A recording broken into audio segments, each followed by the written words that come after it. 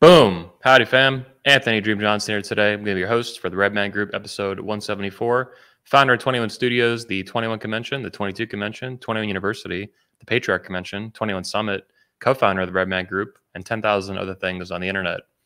Appreciate you guys tuning in. I know it's been a few weeks since I've done the show. Been very busy preparing for the upcoming 21 Summit in Orlando. Coming to Orlando, Florida, October 14th to 17th. That's a Friday through Monday. Magical Super Bowl, the Manosphere 4-day event. It's going to be amazing. It's going to be insane. 16-year anniversary of 21 Studios and our events. Now, before we get into today's show with our special guest, Coach Noah Revoy, who's been on the show several times before and has spoken at the 21 Convention back in Poland in 2019, I want to show you guys today's sponsor, 21 University. Visit the link in the description right at the top, 21studios.com/mobile or 21university.com. You can get our free app on the Apple Store or Google Store, the Apple Play Store or Google App Store. It's free to join, free to download, 30-day free trial. It's pretty dope. Then if you want to stay a member long-term, it's $20 a month or even $16 a month if you do the annual. On top of that, I want to make sure you guys know about 21 Summit. I'll be there myself, of course, as the founder. And this speaker will be speaking at several of the events, including the Patriarch Convention for fathers and the 22 Convention for the females. 21 Summit's an umbrella event that contains 3 events. The 21 Convention for men, I'll be speaking at that one. Noah will be speaking at the Patriarchs event here on the left with Michael Foster on the cover here. And then the 22 Convention is actually for women only. You cannot be a dude and go to that. You got to be a birthing person to go to that. And likewise, women are not allowed to go to the 21 Convention or the Patriarch. Either this one's for fathers, the Patriarch, and the 21 Convention Classic is for all men over 18. Check out the events, link in the description, 21 Summit, meet myself, meet the upcoming speaker here in today's show. You can also bring a friend free for a limited time and save on early bird tickets, all kinds of good stuff, super dope. You can even use the 22 Convention for babysitting your wife, kind of like babysitting, like daycare and you go to the gym. You can go to 21 Convention or Patriarch, and then you dump your wife off at 22. No problem, bring friend free, kind of a whole kind of deal. Coming out to the event, it's amazing. Best event in the world for men. It's awesome. You should get a ticket. You should be there. Take action. Get off your ass. Get off the internet. Stop scrolling on fucking TikTok or whatever the fuck. And come meet us face to face. Shake our hands. And don't be a beta male. Be an alpha male. Now, without further ado, and this 5-minute ad campaign to promote our events and apps and all kinds of fun stuff, please let me welcome to the show Mr. Noah Revoy. How you doing, Noah? Thank you. Thanks for having me on. And thanks for having me on so close to the convention, because I know this is a super busy time of the year for you. So you're working hard for this. I don't think people realize how much hard work goes into one of these events. It's not rent a place and then invite some people. It's a lot of hard work, and you really do good work, Anthony. Yeah, thanks, man. I appreciate it. And yeah, it is crunch time. We got about 41 days to go to the event. Let's see here. Yeah, 40 days and 22 hours, 41 days. So yeah, it is crunch time. It's a lot of work. It's kind of like I've been thinking about lately, and I think you'll understand this. You're an online entrepreneur mostly, but then you'd also do some public speaking engagements and stuff like that. My business is kind of this weird hybrid where most of the year it's like online business, but then for a certain window of the year, about 60 days, a little bit over that, before the event and then a little bit after, it's very physical, like brick and mortar. There's a lot of shit to do, a lot of logistics, a lot of people to hire, a lot of people to buy flights for. We're often buying like, 15 to 25, even more flights, hotel logistics, meeting people in person, renting gear. Like it's a huge, 6-figure operation that is not like launching an ebook. So throughout the year, I feel like I'm in like online entrepreneur world, but then as the event closes in, it's very much like, let's get this shit going, like physically open the door. Well, I don't think people realize how hard it is to get dozens of highly successful men who have their own lives and their own schedules and their own plans to all get together in one place at one time to do something. It is really tough. It's like, it's like organizing an invasion pretty much. Yeah. And the speakers too, we're all high testosterone, pure blooded alpha males, and, managing all these different personalities. There's some females too at the 22, but that's pretty new phenomena. Mostly it's just men, obviously. At our men's events, I only allow men to speak to men, for example. I don't allow women to give presentations to men. There can be a little exception here and there, like a Redman Group panel or something. But anyway, managing all your personalities, like I'm my own bombastic, abrasive personality. And even the most mature alpha men are also going to be, you know, have their own very strong wills that I have to kind of manage and mediate and negotiate and just make everything work out. And yeah, it's difficult. It's difficult to be that. But working, you know, working with you guys makes it easy. A lot of you are, all of you basically at this point that stick around that are not the predators like the Jesse Lees. Pretty awesome to work with. And you guys make my life a lot easier and you help promote the events and set things up. So I appreciate it.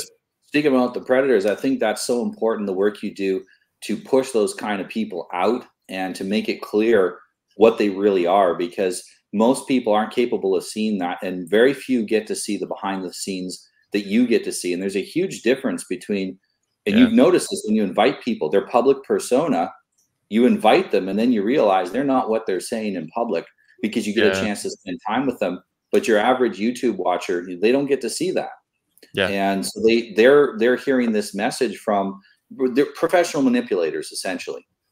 And if you don't know what to look for, and if you don't see them in person, you don't get to crack that exterior, but they can't keep it up, you know, 24/7 when they're in person. Yeah, that's a really good point. And I've actually thought about writing kind of a manosphere / conference organizer / YouTuber insider book someday, just about all the fucking crazy shit that I've seen over the years. And it's not just, you know, when people see the memes or the hit videos, exposed videos, that's like the tip of the iceberg or kind of the end result. Leading up to that, there's a big smorgasbord, a big buffet of bullshit where you learn something, a clue here, or someone asks you to like keep, you know, they tip you off about something and you're like, oh, fuck, this is not good. Like another, you know, effing predator. So I think it's just, go ahead. I see you each time too, give these guys the chance to come forward, and nobody's done it on their own. Like you're not just hanging them out to dry. You're saying, hey, be honest, or I'm going to say what's happening. Yeah. I'm going to tell people what's really going on. Every time that I've seen, you've given them a chance to come forward. You've given them a reasonable amount of time, and nobody's even made the smallest effort to clear up the situation or even respond to it. Yeah. They tend to be, you know, this has been my experience with business and even outside of that in personal relationships. When you find someone, my, you know, Medusa story from many years ago, the wife thing, that was a personal example, but in business, it's very similar. People who are committed to living a lie, who are committed to living this fake facade and manipulating lots of people, social circles, family, friends, business relationships, entire online communities of hundreds of thousands of men and some women too. I mean, it's sick, and you realize how embedded they are with it and committed, and their teeth and claws are so deeply woven into it. They'll do nothing to get out of it. You're right. Like every fucking case, it's like an 80s action movie or like some Judge Dredd shit. I'm going to give you one chance to come clean. They never come clean. They're married to it in a way. They're married to the lie, and they're married to the manipulation, and they're married to the illusion that they have to make money. So they're financially invested in it too, and then emotionally, psychologically, all these kind of. I mean, you could probably speak to it better than I could, but I'm just kind of more. Well, this is why it's so effective. This is why their manipulation is so effective. And I talk about this in my book, that all manipulation starts with your own internal manipulation. And the best liar convinces himself, at least while he's speaking the lie, that he's telling the truth. This way he can do it with this kind of authenticity that a person who knows they're lying is very easy to spot. I mean, your kid can tell you, you can tell a kid's lying when they lie because they're transparent. Yeah. When a professional liar or professional manipulator lies, they first convince themselves. It's almost impossible, even if that's your job. And I talk about becoming immune to manipulation, but I also talk about not having so much hubris to believe that you can spot every single manipulator a mile away. It takes some time sometimes to see through this. And most people don't have the time to go and examine it. And we have all of these public figures washing through society, and some of them wash out, like Jordan Peterson. You know, he self-destructed, Caleb self-destructed.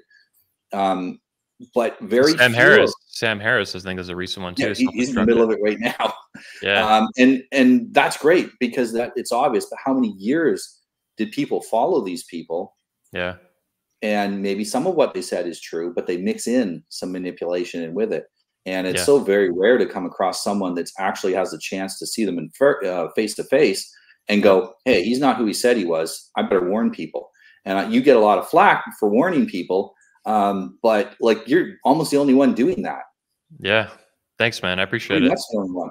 And that's important. And I know, like, hey, I don't want to be there punching celebrities and telling them to smarten up. So what you're doing is really important for the manosphere itself. We have to push out our manipulators, because if we don't, it's a contagion. It affects everything. I talk about manipulation creating low trust societies. Well, we are a sub-community, a sub-society within the manosphere. And would you say manipulation is like a cancer? Like it just grows and grows, like feminism? Absolutely. Yeah. And it causes us to deviate from reality. And eventually we deviate so far that whatever organization gets saturated with it crashes and burns. We see, American society's got so saturated with manipulation, it's crashing and burning. The churches, people think that it's because people aren't interested in God or religion. No, they're not interested in the church because they've seen how much manipulation is there. The church suicided itself. It didn't just die. It manipulated people when it didn't have to, and created this situation where people don't trust it. And that's why it's dying. That's why all our institutions are dying. Yeah, let's pause on the church one, because I've been thinking. I watched a couple movie trailers this morning. They're kind of comedic, poking fun at and I think it was good. The mega church pastors who are always like, Joel Osteen and these mega frauds that are always like, closet in the closet, then they come out, these sexual allegations, which are like true 80% of the time or 90. Stealing money, whatever. It's just, I need my 4th private jet, because Jesus told me I needed 5 jets and I got to get 4, and then we're going to get 5. And I need a $10 million house because Jesus wants me to live in a $10 million house. Not you, but me. I mean, this shit is like, some of that stuff you have to deal. So there's like, you got the Catholic pedo priests sometimes. You got the predator pastors, Jesse Lee, number one, building a cult out of it. So you got the Protestants, you got the Catholic stuff. I don't know about the Orthodox priests. I haven't investigated that yet. Then you got the megachurch pastors. So you're right. They suicided across denominations. They like blew up their own thing. And it just got, I guess, because no one was willing to call it out. I know Church Militant called in the Catholic Church, they called it spineless, feckless and spineless bishops and stuff, because they don't have the balls to call stuff out usually until it's like the last minute. They can't because the way that the church is structured is that you can't, it's a kind of hierarchy where you can't call out anybody because it ends up affecting you. If they're downstream of you in the hierarchy and you call them out, why didn't you fix this problem before it got this bad? Yep. And if they're up above you, you can't call them out because they're your boss technically, and they can cause trouble for you, take you out of your position. And then you have no room to speak. Yeah. I know here in Portugal that I know someone who was hired by the Catholic Church to go after these people that are predators and stuff in the church. And they picked someone that is not a priest or part of the hierarchy because he's outside of it. And so he's not subjected to the same church law, and he's able to be more effective. But there is a desire by many in the churches to purge them of manipulation, but they don't know how. And it's so deeply embedded in things. Where do you start? And part of the reason I wrote this book is to give people the tools to remove the manipulation from their organizations, whatever it is. If it's government, if it's the church, if it's your family, is to get the manipulation out so that you can restore the health. Let's pause on this real quick. I should have introed the book sooner. So Noah Revoy recently wrote and published Become Immune to Manipulation: How They Are Manipulating You and How to Resist It. It's a great book. I've skimmed it myself. I haven't read it yet, but I will be reading it. I'm excited to read it. Pretty thick, pretty meaty. It's a good design too. I like it. I care about the way books are designed. And when people pick shitty fonts and colors and the material, it annoys the crap out of me. I hate too when they do the text all the way to the edges. I like white space. It's great for taking notes. It'd give you a chance to, I got to apply this. And really, that's the way the book is to be read. You read something through it, you see, oh man, I'm going to go apply this right now in my life. Don't finish the book till you go apply that. Then come back, work on that next thing, and work through it think of it as a book with things for you to do, exercises for you to do to remove manipulation from your life, rather than some sort of a self-help book or for entertainment. Most self-help books fail because they don't really they tell you what to do. They don't tell you how to do it. And so I focused on the how. How do you get manipulation out of your life? Yeah, we don't want it. How do you get it out? And it's harder than we think, because if we were to simply eliminate all the people in our life who manipulate us, there'd be nobody left. We'd be all alone. And that's that is a manipulation in itself. The more alone you are, the less people you're networked with, the easier you are to push around and manipulate. And the better your network, the harder it is to push you around. So we have to walk this tight line between not allowing people to manipulate us, but not also burning every single relationship that we have. Yeah, I have to walk this line a lot, and I think about these issues a lot. I talk with them with close friends too, like Tony Bruno and others. But you know, walking this line in the Manosphere and with 21 Summit and the 21 Convention, and all these different relationships that I'm in the middle of, current, past, present, future, like, you know, in the works basically.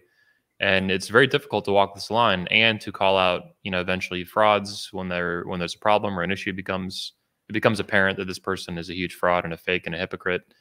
While also not burning 1,000 bridges and looking like some. I mean, optics are important. I don't particularly care how people view me, but I'm also not. I might be immune to social pressure, but I'm not invincible to consequences. So I have to pick my battles wisely, basically. And this is why when people see me fight with someone, you know, in some big battle like the Hypergamy Wars of 2019, I call them, with the fraud father himself, Rollery, people were like, you know, oh, Anthony's a bridge burner. Anthony attacked, did this. And this is all the opposite of reality. This is a manipulation by him as a defensive position. Once he started attacking me and, you know, defaming me, he was actually the one who started it. And since then, yeah, whenever I call someone out, it's funny you mentioned that. People get really annoyed, like, oh, why didn't you see this sooner? Why didn't you call it out sooner? Oh my God, this and that. And the reality is these people are not sufficiently red-pilled enough yet to understand that at least 80% of the content creators they watch on YouTube and on Twitter and all this bullshit, these people are fake to different degrees. Not everyone is like a predator, you know, pastor or something like that. You have different degrees of hypocrisy and predation and fraud, and people lying to themselves too. They eventually buy their own bullshit. I think Jesse Lee, man, he's been preying on dudes, young men, for like 30 years. So that lie is so deep in his psychology. I think, in, you know, with Rollery too, like Rollo has built himself up into this godfather, fraud father, and he actually buys his crap, and he's just like some never was loser guitar guy who hasn't had a same night lay in 30 years, and his wife treats him like shit. And it's just embarrassing. This guy gives people dating advice. It's, you know, embarrassing to watch. And then you have these young guys who are like so sucked into these little miniature cults of personality. Cuck Murphy was another one. Holy crap, that was an epic explosion. That was awesome to watch, and I was very happy to take a big part in that behind the scenes. On the other hand, I've seen you have some pretty like serious arguments with honest men, and then I've seen you guys make up a day or two later, and everyone is friends again. And it doesn't end the friendship. And now that's the key, is the honest men come back and go, yeah, I'm sorry, I made a mistake there. I was wrong. I said something that was incorrect. And you guys restore the relationship. And I actually think that after that kind of a blow up, men have a stronger relationship than they had before they had a fight. Arguments and fights make men's relationships with each other stronger because they test the reasonableness of both parties. And they test whether or not they're really going to be honest. Is this guy really one of my guys, or is he a fake?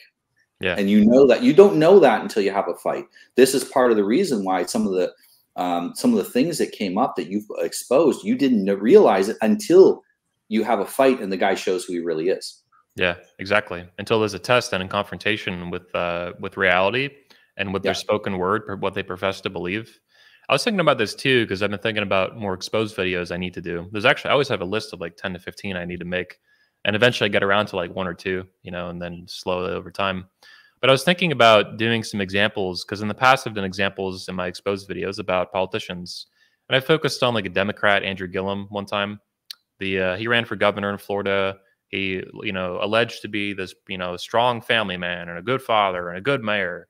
And then he was actually banging gay hookers in Miami and doing crystal meth and other drugs and vomiting all over the place, all over the news. I mean, it was a legendary, you know, F up for a politician after he lost, of course. And he presented himself to 20 million Floridians as a good man and a good father. And I love Florida and blah, blah, blah. But then I was thinking about Republicans too, like John McCain, who died a couple of years ago. He professed for many years as the most aggressive anti-Obamacare Republican. And then when it came to a vote, he was the only one who fucked the whole thing up to repeal it. So it's like you have it on both sides of the alleged political spectrum.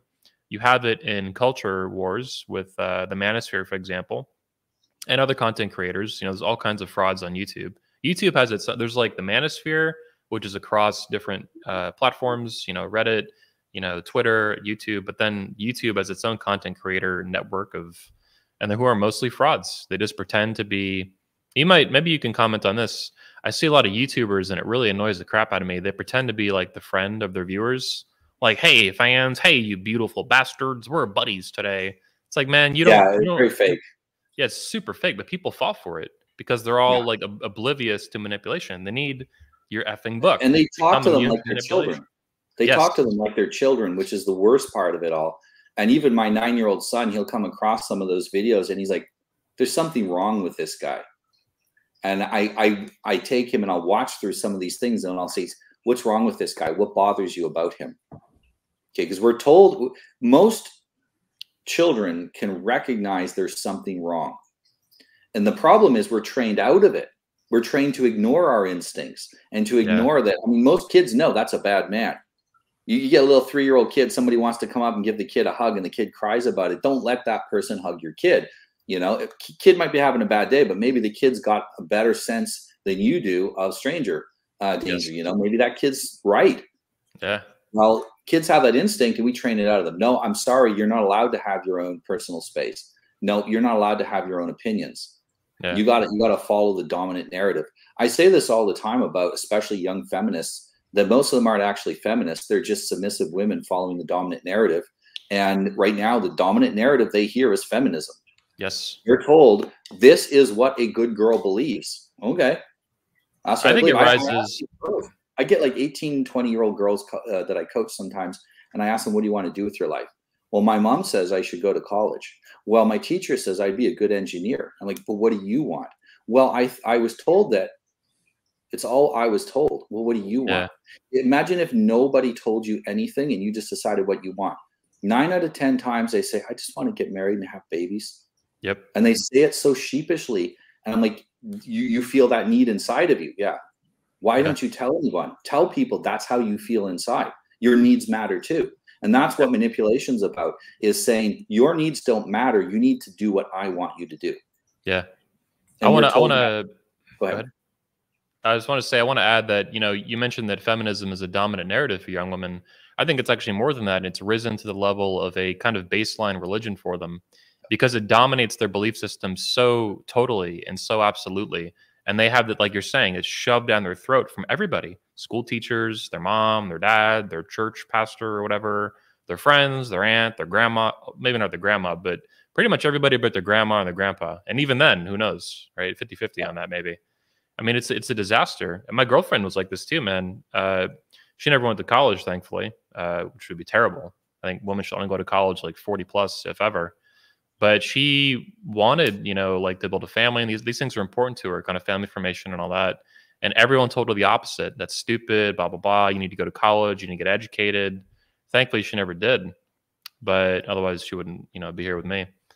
But yeah, it's a disaster. Don't tell women what to do, because we're telling them what to do. So you can't. Yeah. Don't do it, man. And this is why I tell guys, like, you meet a feminist who's under 25 usually. And if you're, and if she hasn't ruined herself, like, you know, she's not ballooned up to 400 pounds and destroyed her health, don't take too much stock in the fact she says she's a feminist. I'm like, just become the dominant narrative in her life. And if she follows along with that, life her. You know, if she follows along with you, that's great. And if she wants to, if she doesn't want to follow your narrative, then fine. That's not who you're going to marry. And it's because otherwise, the only other women you find who don't follow that narrative are the aggressive, somewhat antisocial, high testosterone ladies that, and you know, some of these are great women in some ways, but they're tough. They're difficult to deal with, but they have the backbone to say no to feminism. On the other hand, they also have the backbone to say no to all the betas, and there just isn't enough alphas to go around for these women. Yeah. Yeah, most men by far are betas. That's why men we got to make men alpha again. They got to be fucking alpha. I've been thinking, go ahead. I think the real difference in that, whether you're alpha or beta, is to a large extent is, did you grow up? Are you done growing up? Mm. And most men haven't grown up. Sometimes we talk about we live in an effeminate society. That's not really true. There's nothing wrong with femaleness. It's that we live in an immature society. We live in a childish society. And so men are childish and they stay children.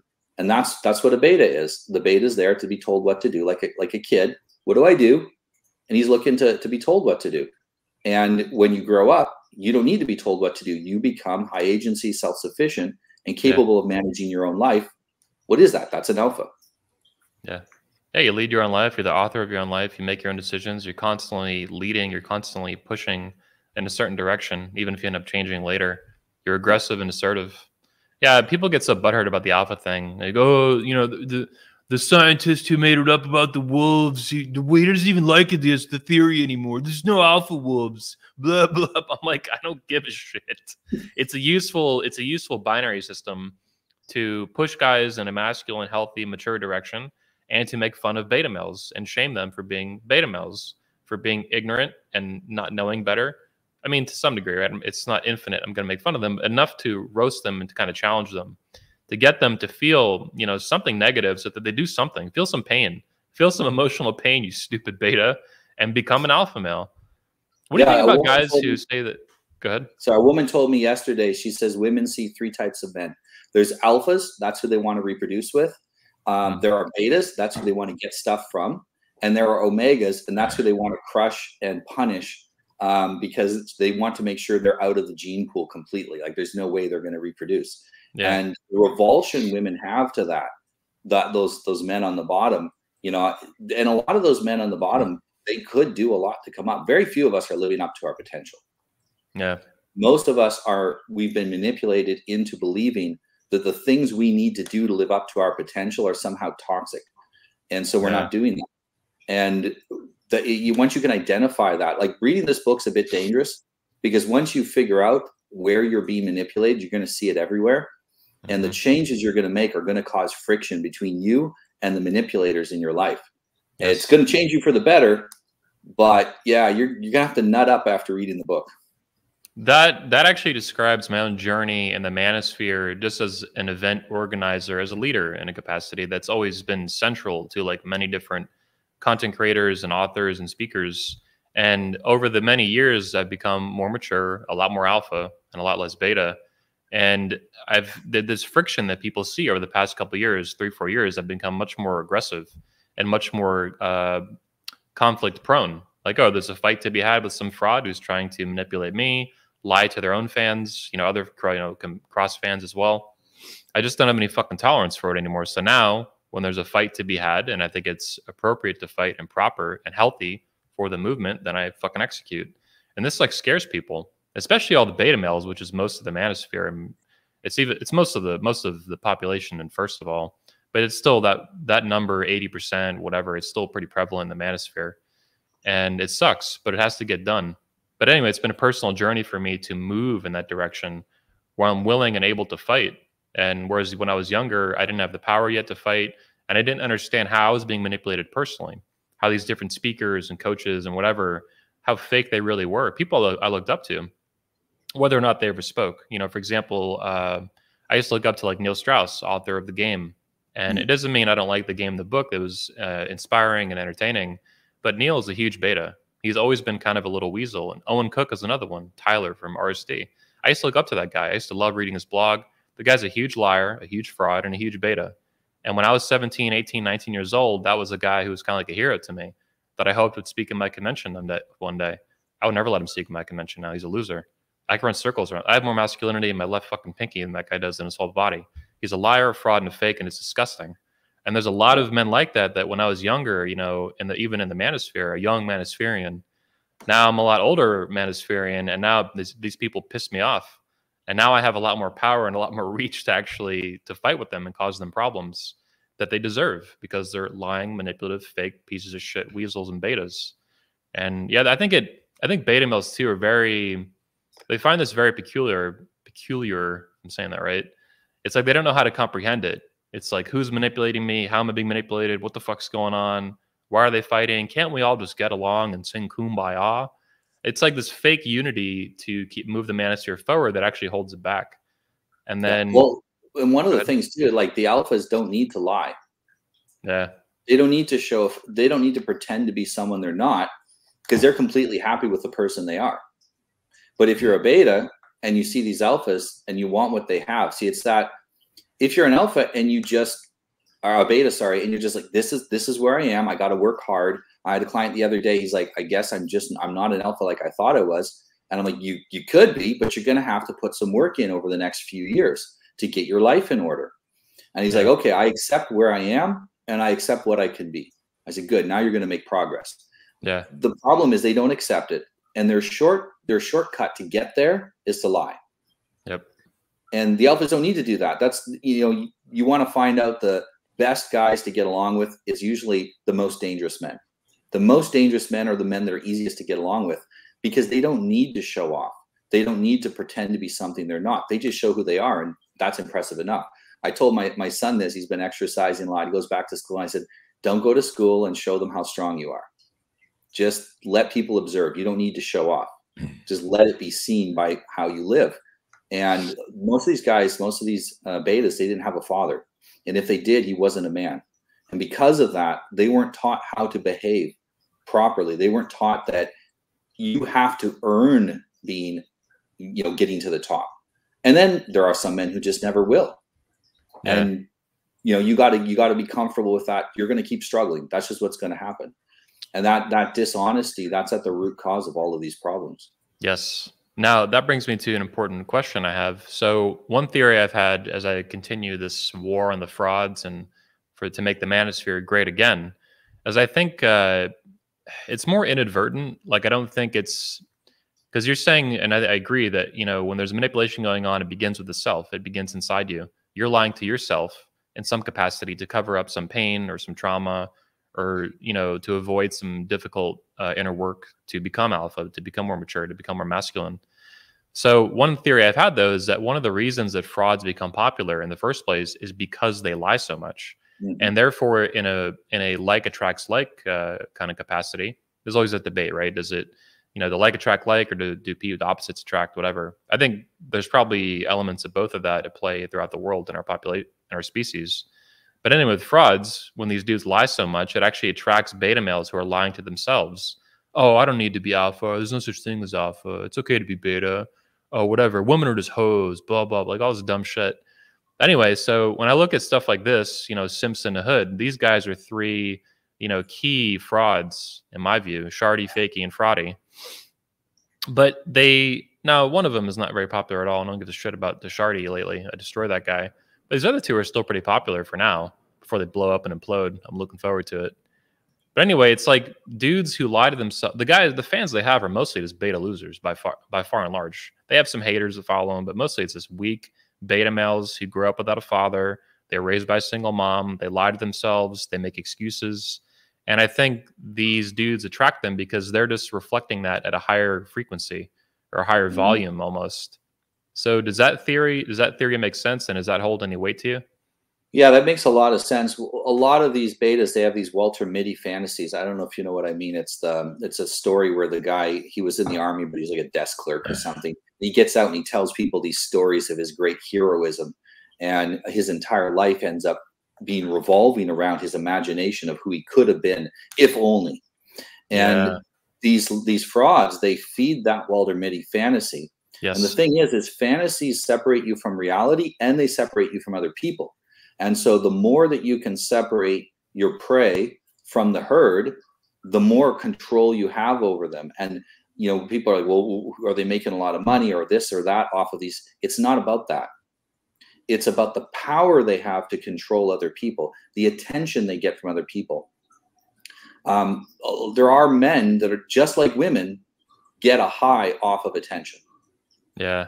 You get a high off of people paying attention to them and looking up to them and saying, you're great. That's exactly what happens with these guys. Yeah. People donate a $5 super chat, right?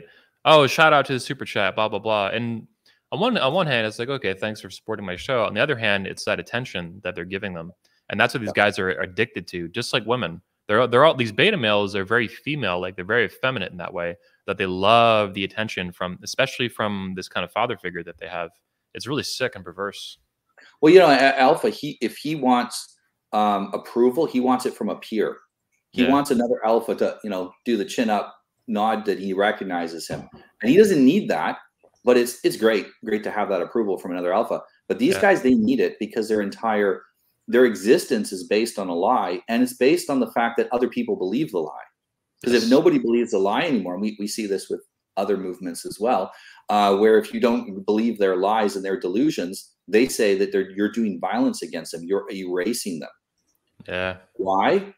Because if you don't agree with their delusion, then all we've got left is reality, and the reality is not kind to these people.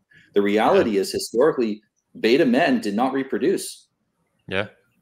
And they get weeded. They get sent off to war to die. You know, they fight the wars of rich old men. They get weeded out of the gene pool. They get cucked, literally. They get cheated on. They get, you know, all kinds of just nasty shit. What is it? 80% of men throughout history didn't reproduce, something like that, historically. Yes. I mean, that's a perfect split, alpha beta. People say alpha beta doesn't exist. It's like, look at the fucking history books, or look at the evolutionary record, or the ancestral record, whatever you'd call it. Now, the good news is we're all descended from alphas. That's the good news. Yeah, good point. Okay, so that potential to mature and grow up into a man is there for almost everyone. I think some people just get the short end of the, you know, genetic lottery, and that's not possible for them. But for most men, it is. And I don't think we've never had less fathering, but we've also never had more access to the information that men do need through other sources. Yeah. And, you know, there is no institution anymore that's going to raise you up. No one's coming to save you. As Andrew Tate says, no one's coming to save you. No one's coming to save us. We're going to have to save ourselves. And while we're at it, grab a few friends and pull them along with you. Yeah. And that is, it's never been in such an equal playing field. You know, people are upset about their lot in life. They've never had a greater chance in history to improve that lot in life. Yes. But it's the fact that they complain about it instead of doing something about it that keeps them in their beta position. Yep. Beta males for life, but they don't have to be. Yeah. Yeah. So you do reject the idea then that, you know, I like to say that basically anybody, like you're saying, can be alpha, can become a genuine alpha, can transform into that, can really deeply, you know, achieve real personal deep change, not the illusion of it, not pretend, not just a little bit, like actually make fundamental changes. But then what, like, I think what you're saying is they just make excuses. They don't want to do the work. I tell guys in my newsletter all the time, it's like, look, you can come to my convention. I think it's the best event in the world for men by a long shot. It's extremely powerful for you, but it's not really going to change you. You're going to change yourself. The event's going to help you do the work. You know, Noah Revoy, you know, AJ Cortez, Socrates, Coach Greg, it doesn't matter. They're not going to change you. They can't. Like, you can't change them. When you're a coach, I paid you for coaching. You're one of like the 2 men in the history of the universe who I've ever paid for coaching, just because I'm like a cheap fuck. But also, I'm really, really picky. I don't like paying people for money for coaching if I don't really trust them. You and Pat Stedman, the only guys I ever paid for coaching. But anyway, yeah, I know that you can't change me. I'm under no delusion of that. And that's what makes, when I see these frauds in the manosphere, you know, promising guys all this BS and all this like secret red pill knowledge where they makes them feel powerful, this illusion of power. They still don't know jack shit about women. It makes them feel like they're changing, but they're really not. And they're still like oblivious to the fact that they have to change themselves. I'm sure in your coaching, this is what you believe, right? Yeah, they're all about avoid risk. So avoid women basically because it's a risk instead of become the man that can handle risk. And I'm all about, this sounds so lefty retarded, but I'm about giving men power or showing them the path to power, you know, empowering. I hate to use that word, but that's really what it is. The left has co-opted all the cool words, unfortunately. But that is what is necessary, developing your own agency so that you have the power to do it on your own. And I come at it from a fatherly frame. I don't want my son to need me to tell him what to do any more than absolutely necessary. I want him to know what to do. I want him to be impelled by his own inner person to do the right thing so that I don't have to do it. My goal is not to raise a boy, it's to raise a man. And my goal when I'm coaching men is to turn him into, is to give him the path to become a better man so that he doesn't need me. You know, as soon as possible, I want to get him to that point where, you know, he's a near peer, like he's coming up in my direction. And I tell guys, you know, there's going to come a point where, and this happens with almost every client, they go, I was gonna message you and ask you a question, but I thought, what would Noah say? Which means that I've implanted the thinking process is necessary for having agency in their brain. And they go, I didn't need to ask you the questions. I already knew the answer because you've taught me the process of solving the problem.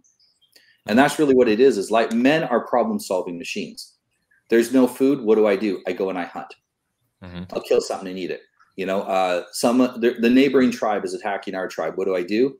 I organize the guys and we build spears and we go out and we spear them to death.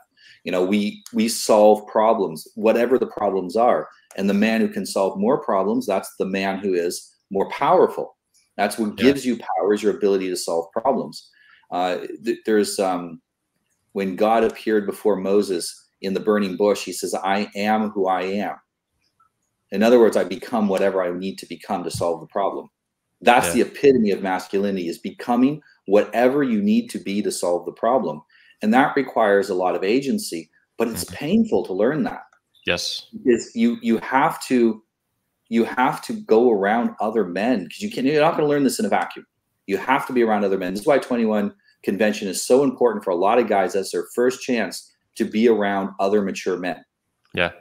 They've never maybe had that opportunity. And those men will judge you. And that's the painful part. The painful part is that men pointing out your flaws. But you know what? If none of the men that are around you are pointing out your flaws, it's either because they're too stupid to notice them, or they don't love you enough to tell you when you need to improve. And that's all you have to. As soon as you get over that shame and the shame comes from being manipulated all your life. The shame comes from mostly, and honestly starts with mothers a lot of times, the shame from your mother judging you for your failures gets generalized into the future. And if you don't have a father to correct that in the second half of your childhood, you keep it. And now your failures make you ashamed, instead of the other man's judgment being seen as, hey, he cares enough about me to tell me I'm a fat fuck and I need to exercise. Like, so on the judgmental part, I love that, because you're one of the few men I've heard say that. And I've tweeted it many times. I believe it philosophically from a objectivist point of view. Judging is a good thing. You know, I think you should judge everyone and everything all the time, every day, 24/7 if you're not sleeping. And this annoys people, because they're always, the left and the whole feminist crap and all the woke crap's always like, don't judge, don't be judgy. Why are you judging me? Oh my God. I hate this garbage. Your mind, like you're saying, it's a sign of insecurity. It's a sign of enormous insecurity. It's a sign of weakness. Yeah, exactly. Yeah. It's just like extremely fucking lame, to put it nicely. But yeah, it's good to judge. I mean, everything in objectivism anyway, everything your mind does, problem solving, thinking things through, creating new ideas, whatever, you are judging right from wrong. You're judging reality. You are judging facts from fiction. This is what I mean by judgment. Judge, think, apply, do something.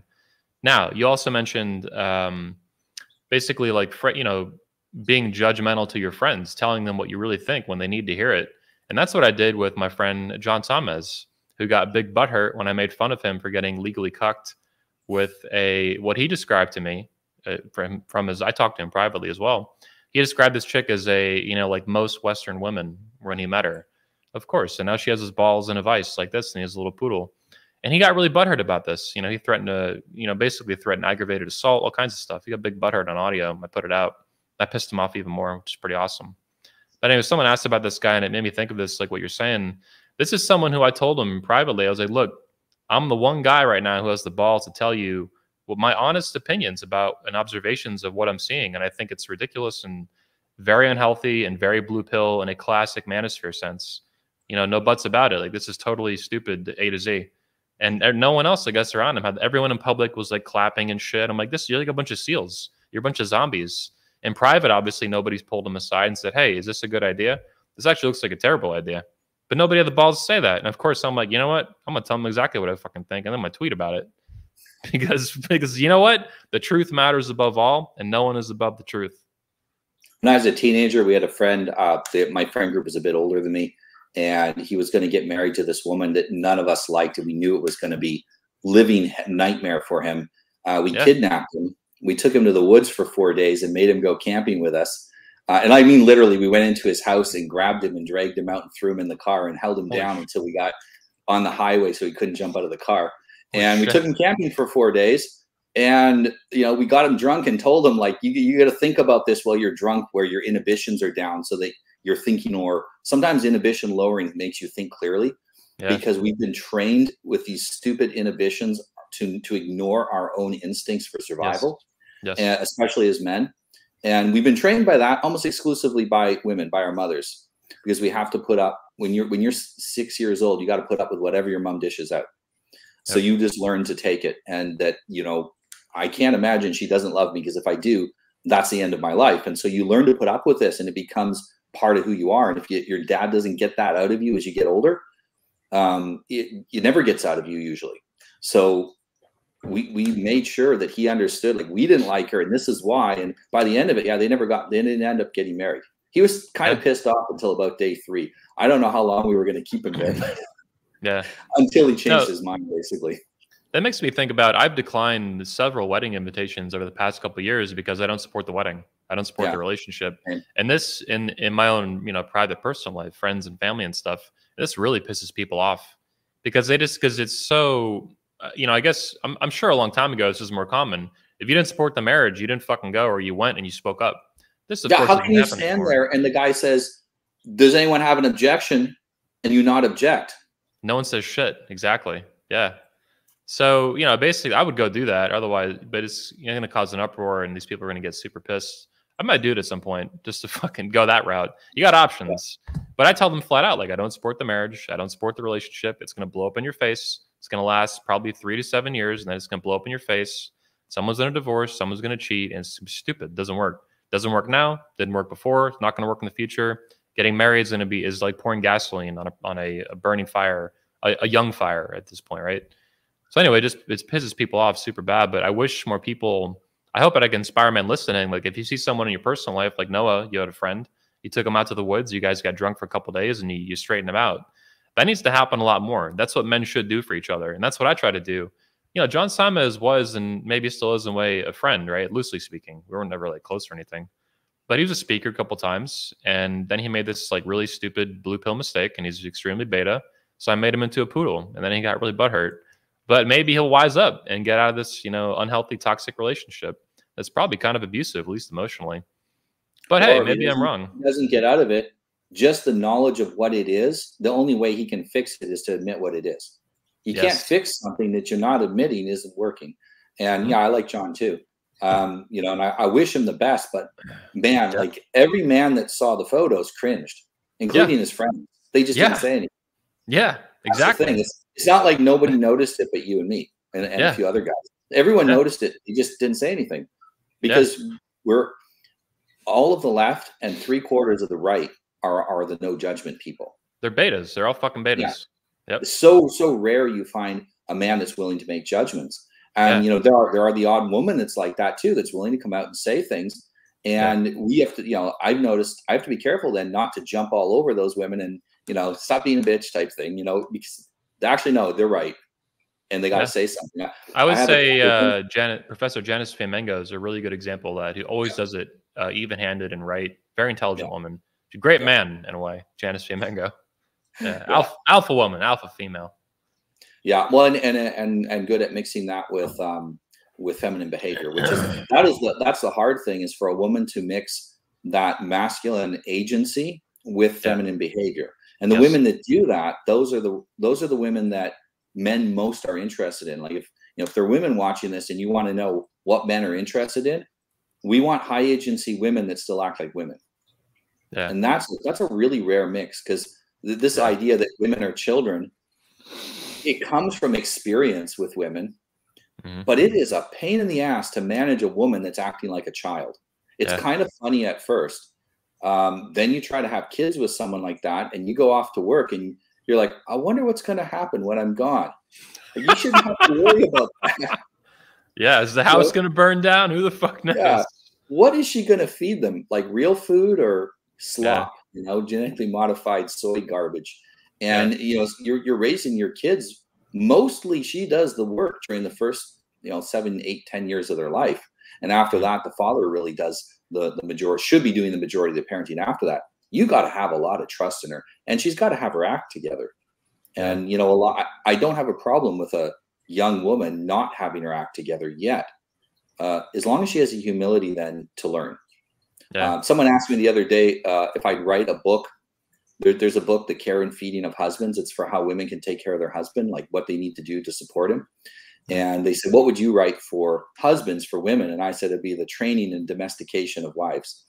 And that's basically what it is. As men, so often we end up with the only women that are available aren't completely developed yet. Hang on, isn't this what husbanding means? Husbandry is it comes from like domestication of animals, right? Yes, exactly. Yeah, you get to domesticate the wife, you got to tame her and control her. Yeah. Well, and the objective is to get her to cooperate, not just to submit, but to cooperate. In other words, she can now operate on her own while you're gone and look after the cover all the things that you can't do because you're at work, you're out doing things. I knew since a very young age that the path I would walk in life would be dangerous, that I would say things that people didn't like to hear. I was doing that as a kid, that I would, I have been investigated by the FBI for things I've said that were, I've had Child Protective Services twice do investigations. I recently had an intelligence agency claim that I'm a terrorist and a Russian agent and all kinds of stuff like this, because the things I'm saying are pissing the right people off, and they're throwing whatever they can at me. And I'm being very careful that I haven't been canceled yet, but I was on Facebook, but I haven't been canceled from all social media. Yeah. But what happens is I knew when I got married, I had to pick a woman that if I was in jail or on the run, or if there was some kind of problem, she's going to hold the fort down while I'm gone. Yeah. If you want to, in this day and age, if you want to be a man and you want to do great things, you got to pick a woman that has her act together, or who will learn to get her act together after you marry her. And that's really like, you gotta look for that while you're picking the woman. Well, you mean respond positively to your leadership is really what that means. Like, be responsive. Like, and learn to imitate your agency. Like, she needs to learn to imitate your agency. She sees how you make decisions, and what she should be asking herself is, my husband's not here, but if he was, what would he tell me? Yeah, good question. And that's the ideal. And the closer she can get to being accurate in that, the better a wife she's going to be, and the more happy she's going to be as well. What do you think about this meme? Well, it's actually an advertisement, but it's also, I love it. It's hilarious. It's my favorite meme of the year.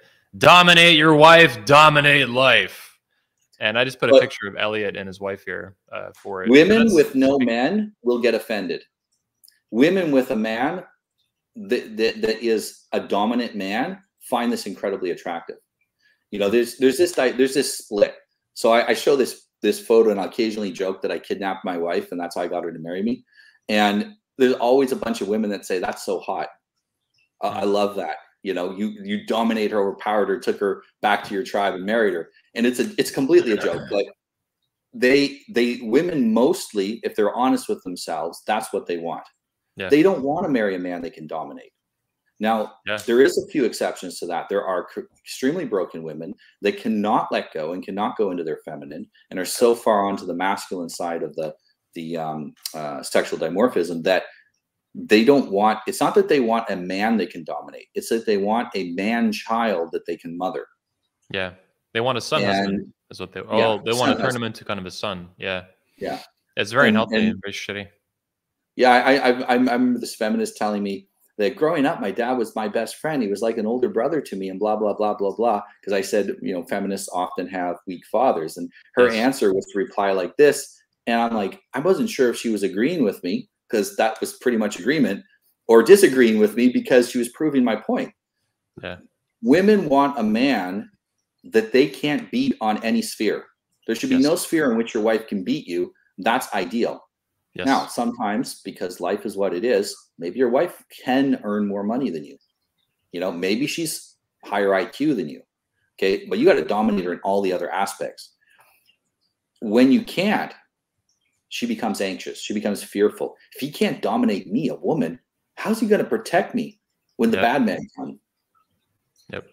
And because there's no bad man. It's the 21st century. It's like, have you been watching the news? Every other thing is like, civil war is coming. We're not going to have any food this winter, and electricity in Northern Europe. And World War III is coming on top of that. Yeah, and World War III, and the Russians are invading, and maybe Ebola will break out next, like worldwide. I mean, it's been a wild couple of years, and it looks like it's going to keep heating up. Yeah, but, and I've been kind of wishing, hoping, praying that we get some mass scale discomfort without a lot of people dying. Yeah. And I think we're going to get that this winter here in Europe. I made this joke on Twitter that it was starting yesterday. Germans are now having to take cold showers. They've been asked, some law passed that they're supposed to take cold showers to save energy. Well, it's going to get a lot colder pretty soon, right? I mean, it's not freezing yet, but it's going to get balls cold in what, a month or two? The last time the Germans were forced to take cold showers and not have enough food to eat in the 20s, we got the 30s. Yeah. Are we trying for a repeat here? But if you want men to wake up, give them cold showers. Think what this is going to do to women's psyche when it's like we can't even keep the water hot. Yeah, because Russia cut the pipeline off, right, permanently. Indefinitely was the word. Yeah. And then they sent this picture to mock them of a transformer with a couple of drops of oil on it and said, "Oh, there's an oil leak. We had to shut it off for safety reasons." Wow. Because apparently they have contracts. This is all contractual.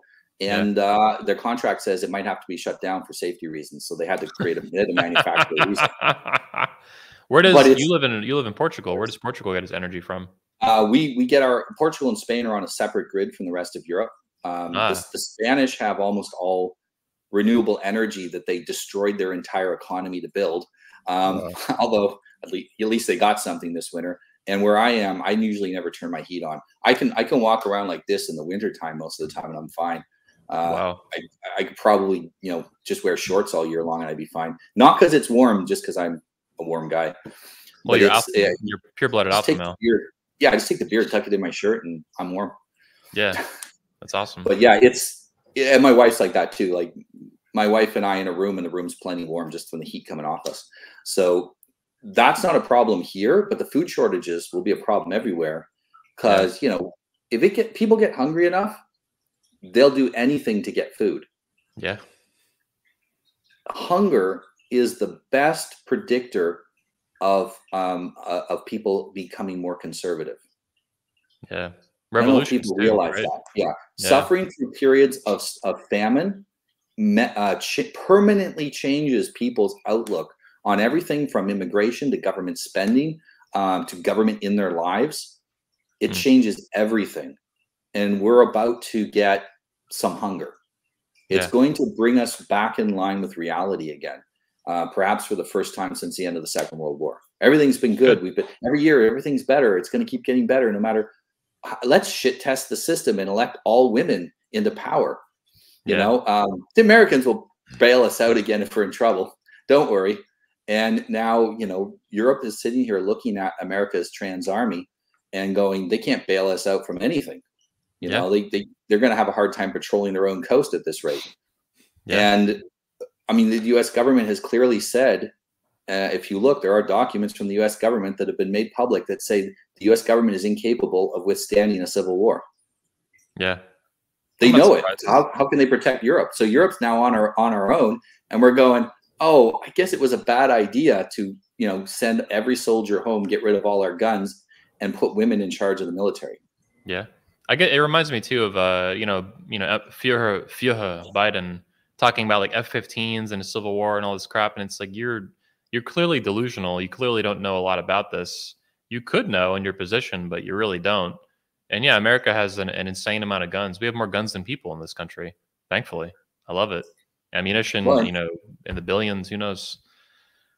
Well, and what I think a lot of politicians don't. They may realize this, and that may be why they're so desperate right now, is that very often a large number of the people protecting them wouldn't side with them if they started to use weapons against the American people. Yeah, that's what I want to say. It's anxiety that we're hearing. That's why F-15s. Like, what are you talking about? Does the Air Force even use F-15s anymore? They use like F-18s and shit. Like, what are you talking about? They sold the last F-15 to I think they gave it to Iraq in a military deal like years ago. Yeah, it's old technology, like 1980s.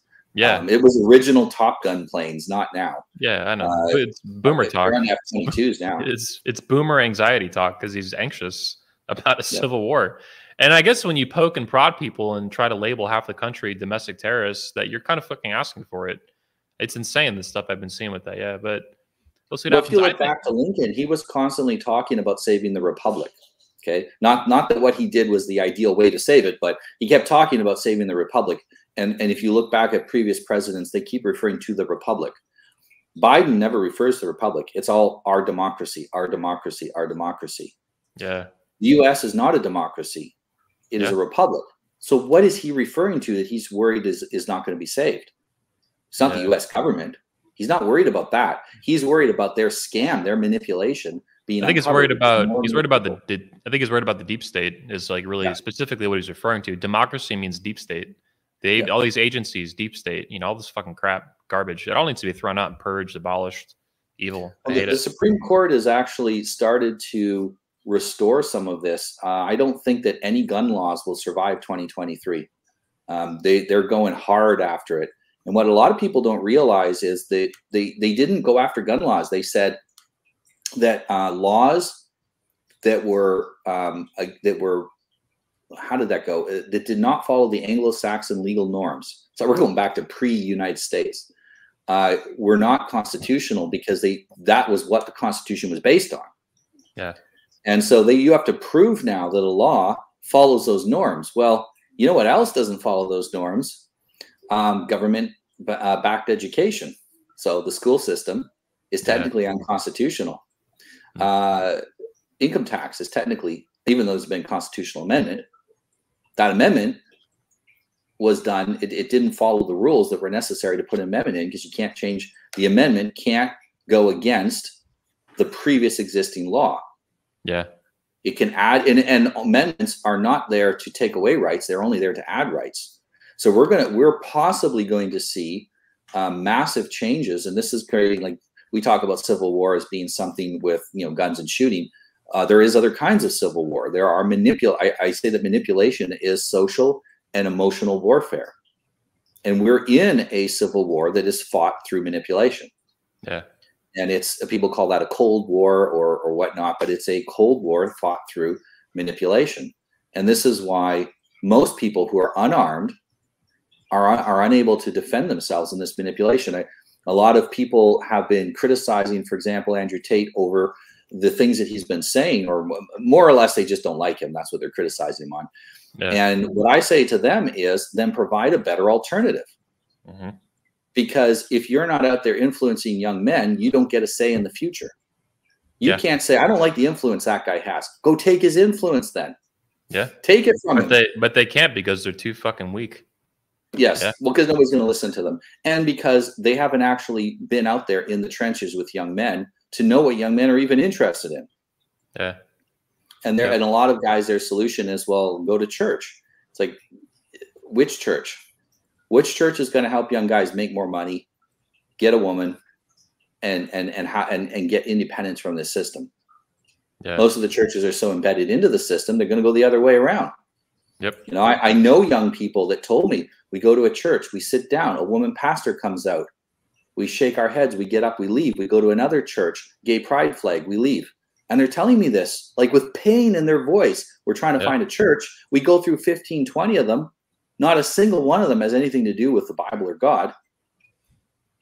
And how much more are we supposed to look? You know, and these are serious young people that are really making an effort. And so we have to offer young men alternatives. And I think there should be lots of healthy alternatives for role models, what young men can do. And nobody's doing that hardly. And, you know, instead of complaining is what betas do. Alphas go and solve problems. I think only the manosphere is that. I've been thinking about lately, and I think you'll get this, the rise of the manosphere, and it's significantly escalating prominence in mainstream culture. You had in, you know, the 2010s, you had the Red Pill documentary. It was kind of a thing. In 2020, we had Make Women Great Again that I started and you were part of. That hit, you know, huge, 150 million people, New York Times, all that. Then we had Kevin Samuels blow up in 2021. You know, that was huge, million+ subscribers all over the news. Then he died, unfortunately. Then you had now you have Andrew Tate, the rise of Andrew Tate, one of the single biggest events in internet history. That was just like recently, a few weeks ago. And that guy, you know, Tate, he's criticized the manosphere, rightly so. He gets along with me just fine, a lot of our speakers, but the manosphere has a lot of fakes and frauds. But ultimately, I think he is a manosphere, like 100%, in terms of his ideas and his relationship spanning many years at this point. It's a significant part of his life and kind of where he came from on the internet. And now he's like the biggest dude in the world in terms of popularity and search and, you know, trending kind of stuff like that, right? So it's like every year that goes by, the manosphere escalates more and more and more into mainstream culture. I think because the need for it is so dire. There's nothing else. There's no church. There's no this organization. There's no government. There's no school. All the universities, almost all the churches, everything, every institution you have, every corporation, right? All Fortune 500 companies are woke as fuck. Everything is like fucking toxic garbage left and right, A to Z, up and down, inside and out. Except the manosphere is the one thing pushing back against that wholesale, as I see it. Everything. The manosphere, you know, organically rejects the transformers, the feminism, the woke, all this garbage, all the lefty crap, even all the fake rhinos and crap. I mean, it's a huge pushback against all of it. It's a push for authentic masculinity. And that also is why I think getting the frauds out, like we talked about earlier, is so important. As it gets closer and closer to mainstream, we have to get them out. It's a problem that I'm trying to solve as hard as I can, as fast as I can. It's difficult. And people don't get that. You know, they think it's just like some game, and it is a game, but it's also very serious. And it's hard. It's difficult to play this game and to win and to fight. Well, and if someone wants to help you move this forward, dump some money your way. You know, this is expensive stuff. It takes time. It takes energy. You've done a lot of research, background on things. You don't put stuff out unless you're absolutely damn sure it's true. And that takes effort. It takes time. And I know there are mature men out there that don't want to get their face involved in things. But if you want to change society for the better, you're not going to get anywhere through politics. There's no point in you know, supporting and donating to politics at the moment. This is where the power is. The power isn't in the government anymore. The government's a dying entity. The power is in the manosphere and other places like that where people are organizing. And I think we're still in the prototype stage. Yes. You know, we're just we're getting to the point where we're ready to go mainstream and have a big effect. And I think starting the Patriarch Convention a few years ago was extremely important in that, because we're promoting patriarchy is the rule of fathers. It's not just the rule of men. It's the rule of the men who have demonstrated success and demonstrated that they can manage their own families. And throughout history, the patriarchal societies have always dominated the mixed or matriarchal societies because we do a better job of running society. And promoting that again, I mean, that was the first positive mention of patriarchy in like 50 years, was you starting that convention. Yeah. And now I'm hearing positive mentions about patriarchy everywhere. Yeah. Yeah, it just occurred to me, you know, I mean, there was a whole series of what led up to that event, but it was my decision ultimately to call it the Patriarch event. And when I did that, even in the manosphere, it was controversial. Like, oh, is that a good idea? I'm like, yeah, fathers should lead their families. You know, men should lead in society. At minimum, that's what this means. They should lead their families. They should lead their marriages. They should lead their relationships. You know, whatever. Lead their churches. Lead. And this is what patriarchy is. And yeah, we got to steal these words back from the left and the feminists and crap. That's why I use it too. It pisses them off. For free. That's the best. You got to find like what's super effective and then free. You know, make women great again. Boom. You know, I got it from Trump, obviously, who got it from Reagan and whoever else started Clinton. But, you know, now we're going to make women great again. We're going to make men alpha again. We're going to bring back the patriarchy because they blew it up. And we got to rebuild it. And they're just we're going to rebuild it bigger, stronger, and better than it ever was before. And this time it'll be rebuilt in such a way it can't be torn down. That's right. Boom. There you go. Nail in the coffin. Boom. I love it. Yeah, we need it. Well, and the thing too is you never do things halfway. When you do something, you go like balls to the wall. And I think calling it the page, you're not going to win with the left by trying to meet them halfway. Yeah. We have to establish our goalposts and set our boundaries for what things are, and then force them to conform to us, not the other way around. And I talk about that in the book, that a big, one of the keys to resisting manipulation is to know what your boundaries are, to set them. And then you need to develop the power to enforce your boundaries. So if you have boundaries, but you have no power to enforce them, you might as well not have boundaries. You see this in the Southern United States. If they're not willing to enforce the boundary, what's the point of having a border? Yeah. And it's the same with any personal boundary that we have with other people. We can have a person in our life who sometimes manipulates. Because like I said, if we got rid of every manipulator, we'd be alone. We may have a family member that we love dearly, but they're a bit manipulative. My family, who's manipulative, doesn't manipulate me, and my wife's family's manipulative, doesn't manipulate me. I hear when they're talking, they're thinking about what they're going to say. They're thinking, Noah's not going to put up with bullshit. Yeah. I'm going to have to deal with him straight. And this is what happens. People start dealing straight with you. Now, on the other hand, you have to be rational and reasonable in return. So you have to give something back in return for that. But you make sure that you just don't. You can manipulate other people. You can't manipulate me. I won't tolerate that. And you can't manipulate my wife, and you can't manipulate my kids, because that's our job as men, is to protect our wives and children. Yes. And that changes society, because people now have to develop their skills of persuasion. And here's the thing is that most people don't have much of value to offer. And this is why they have to manipulate, because they can't persuade. They can't say, okay, I'll do this for you and you do that for me, and we'll be even. They can't do that because they don't have anything to offer. And so they're trying to create a false debt through manipulation that you then have to pay and give to them. Yeah. And once you force them to do persuasion, they have to up their game. They have to become better people, so they have something to offer. So by resisting manipulation, you make other people better people. The knock-on effects are massive. You know, the trust that is increased in society. If a man allows me to manipulate him, I can't trust him, because that means someone else could manipulate that man as well and turn him into my enemy. So I can't trust any man that I can manipulate. I can only trust men that are resistant to manipulation and will tell me off if I ever tried to do that to them. Yeah. This is much bigger than just our own personal needs and interests, and we owe it to ourselves, but it's also a duty to society to resist manipulation and set that example and create those knock-on effects out into society.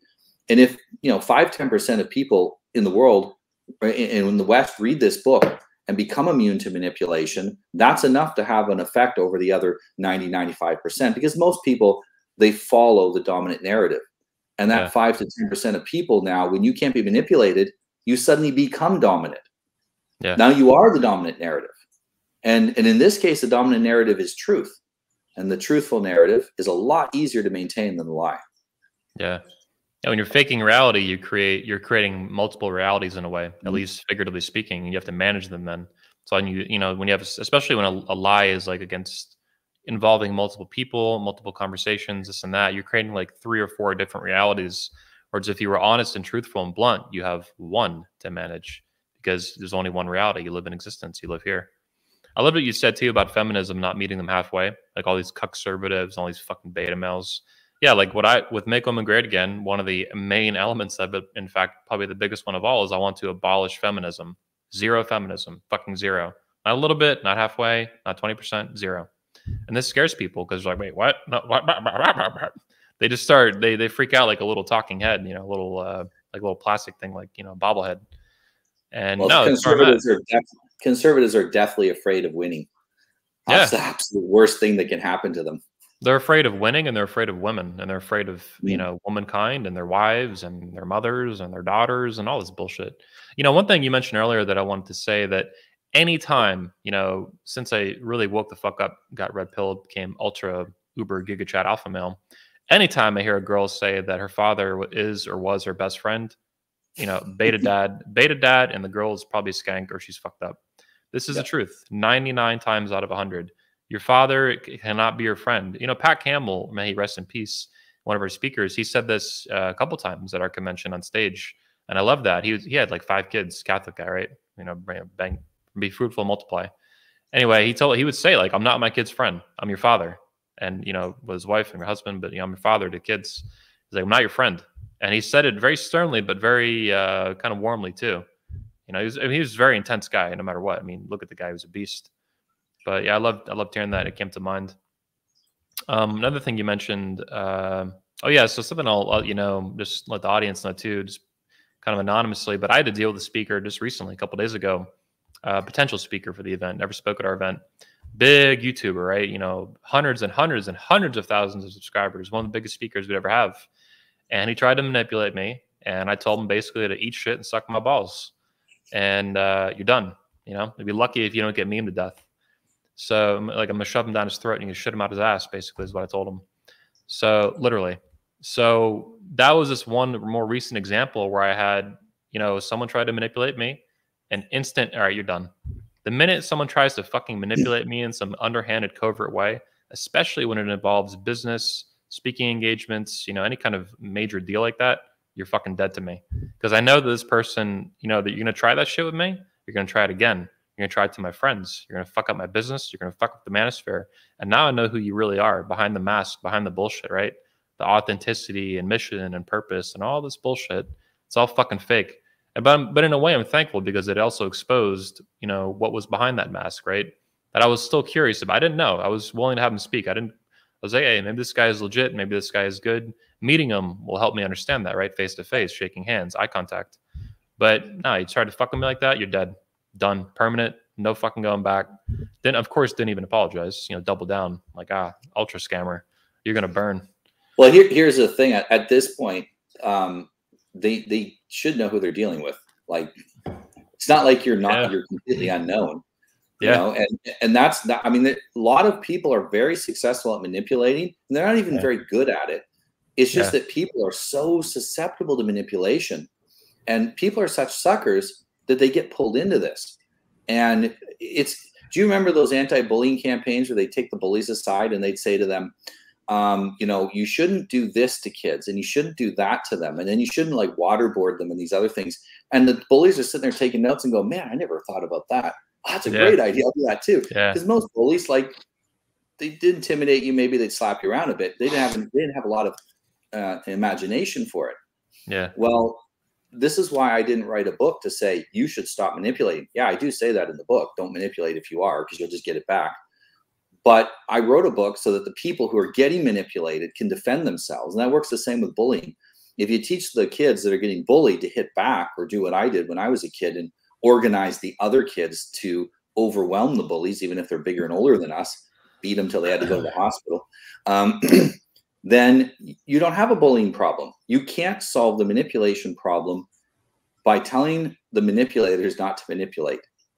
Yeah. It doesn't work. You got to be immune to it. Then you got to teach your kids and your wife to be immune to it. And it just spreads out from there.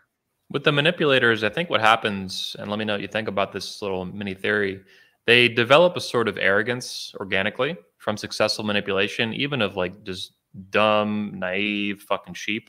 They just build this kind of false bravado for it in their own heads. Right? They might not even talk about it publicly, but they really believe their own bullshit. They believe their own capacity to manipulate.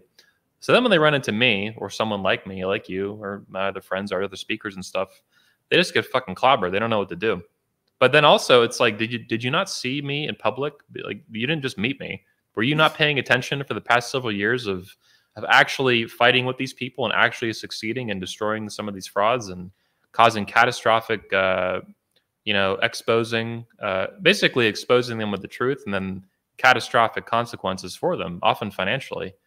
And these things are sometimes you can track. You can track, the Patreon dipping 50, 60% in a year. You used to have 1,000 people. Now you have 400. Oh, that's too bad. Loser. All kinds of shit like that because I hate these people. All frauds deserve to be exposed and deserve to be destroyed in some capacity, right? Maybe not killed or anything. But no, if you're going to lie to people, then you deserve what's coming. You reap what you sow. You lie to people, you manipulate, you steal to people. They're stealing from people through manipulation. It's not force, it's fraud. And in objectivist philosophy, it's really the two sides of the same coin. It's just force applied directly, physically, or indirectly through lies and manipulation and fraud. Both are wrong, both are evil. But one, of course, is more difficult to detect due to its nature of being indirect and, a lot less transparent, a lot less easy to see. It's easy to, when a bully is manipulating somebody with his fists, like a kid, it's easy to see, it's easy to spot, and hopefully you can put a stop to it. But when you're being lied to, it's a lot more cognitive, it's a lot more mental, psychological, and philosophical too. Yeah, a bully punches a kid in the face, he feels it in that moment. Yeah. A manipulator gets you real good, that might bother you the rest of your life. Mm-hmm. I actually think manipulation is worse than getting punched in the face. I mean, getting punched in the face might do you some good. Might change the way that you behave, and so you go off and learn how to fight, and you grow up because of it, facing bullies. But if you're manipulated, very often it undermines you. It neuters men. It encourages women to behave in ways which are completely destructive to them.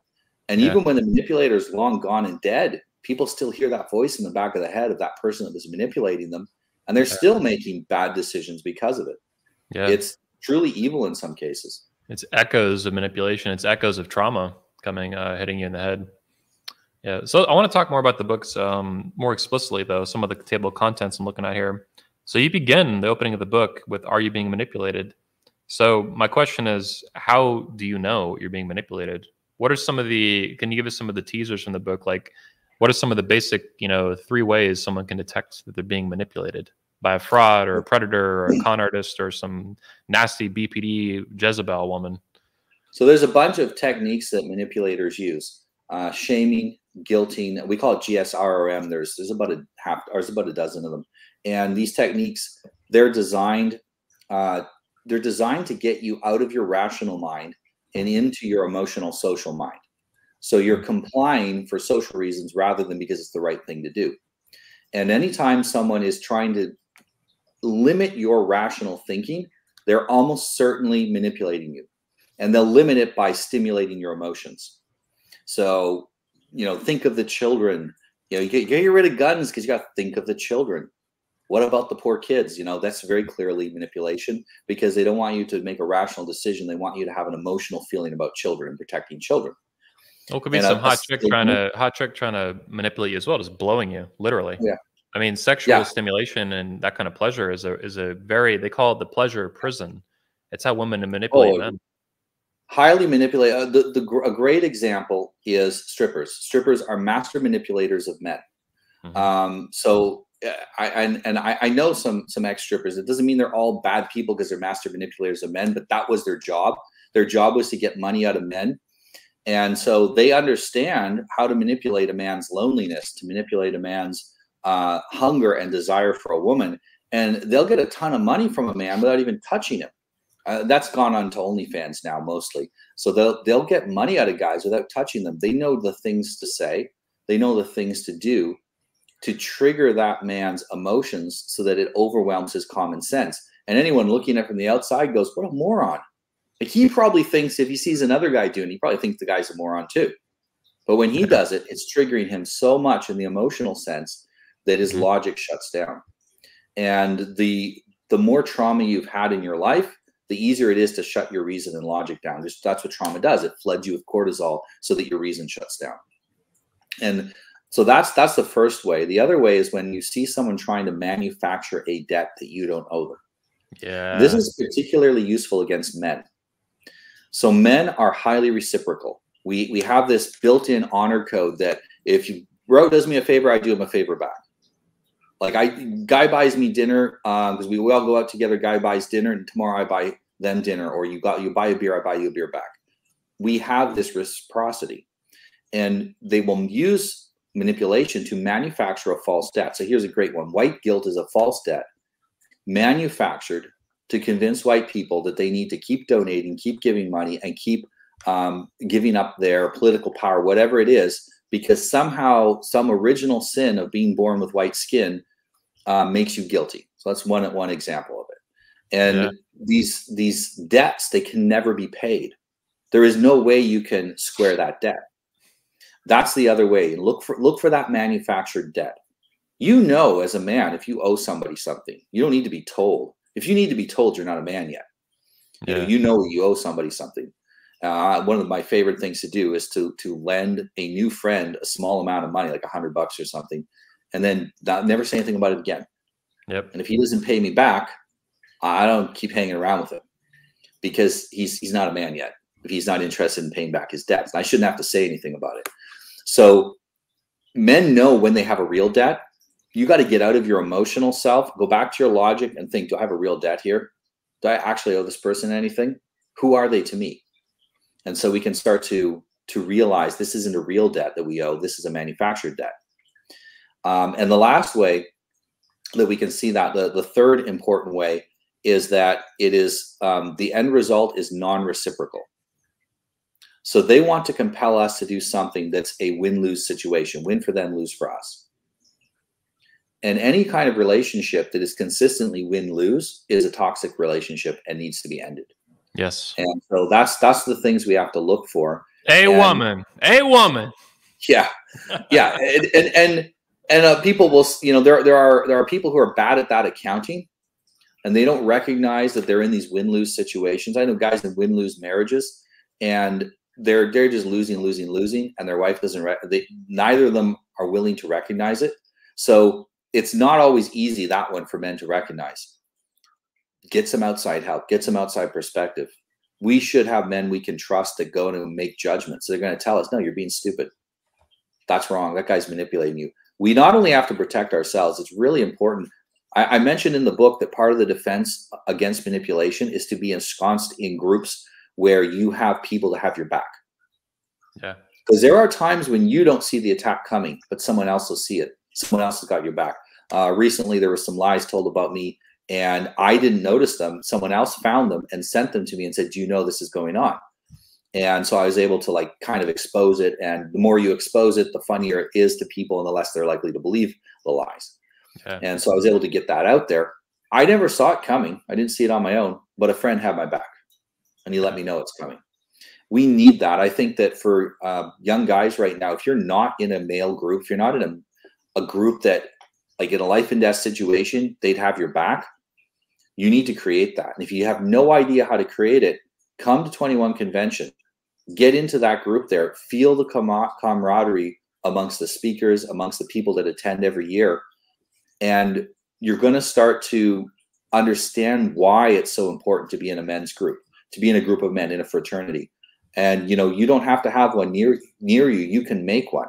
Talk to guys when you're there. Ask men about that. How do I make more male friends? How do I create a group in my area?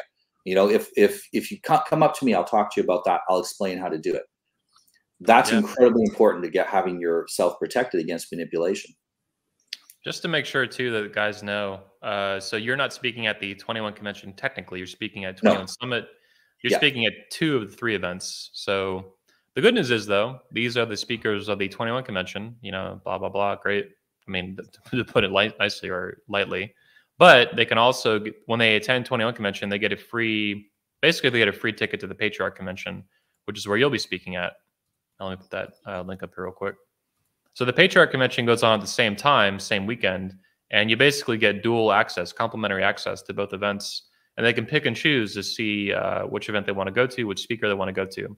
So they can go to, like, you know, 80% of speeches at 21 Convention with that ticket, but they can go see you and maybe Michael Foster or Elliot if they want, depending on how they want to do it. It's kind of like your choose your own adventure kind of deal. I make it like a theme park, basically, the events. So there's Elliot with his lightning eyes. And then if we go down to here, that's where we have the speakers. Noah's there. Brian Save, Socrates, Jeff Younger, Coach Greg, Thanos, Foster, Elliot, Noah, Pat.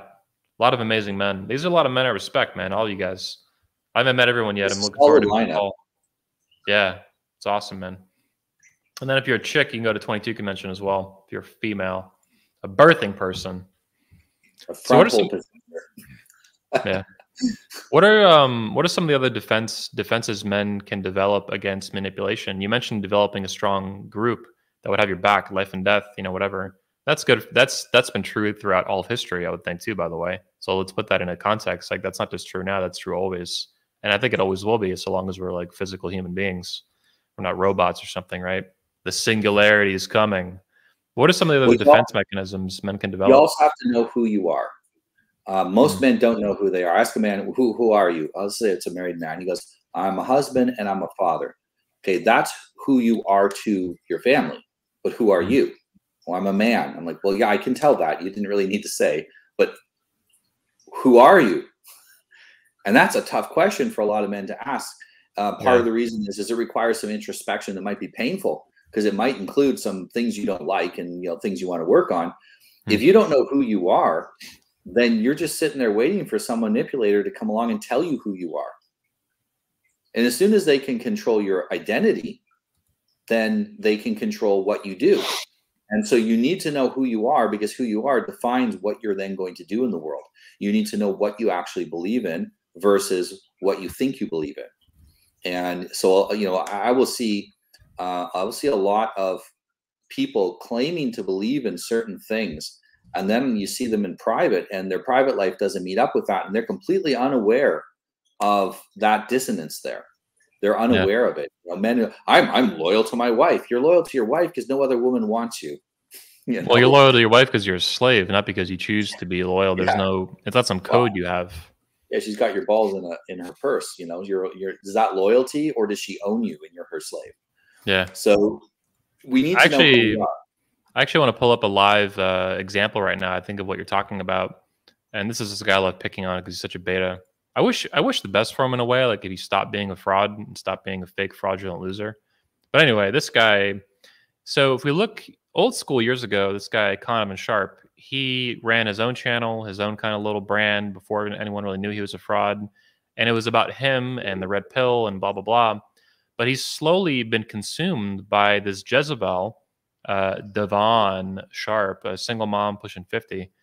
And she's basically, as one speaker put it to me that we know both, I'm not going to say his name, but he said she basically invaded his channel. And really, when he said that word invaded, I'm like, man, that hits the nail on the head. She invaded his mind and his identity. She told him now who he's going to be. So it used to be Conovan Sharp. Now it's Donovan and Devon. And how it's actually called How To Relationship has been the whole rebranding. So we went from red pill, you know, a fake alpha male, to just completely cucked and co-owned. He's basically been invaded and enslaved by this 47-year-old, you know, single mom. And it's just embarrassing to watch for a manosphere content creator. But a lot of what you're saying really reminds me of this, because this is such a visible or vivid example of, you know, someone who didn't have an identity, who faked having a strong one, and then was invaded and had his hindbrain kind of cucked and controlled. A lot like, you know, John Samez. Like, that's another guy who got, and if you actually look at his channel over time, it got invaded by a chick. It's not as explicit as with Conovan here, but with him, it's all about her basically. It's actually become all about him.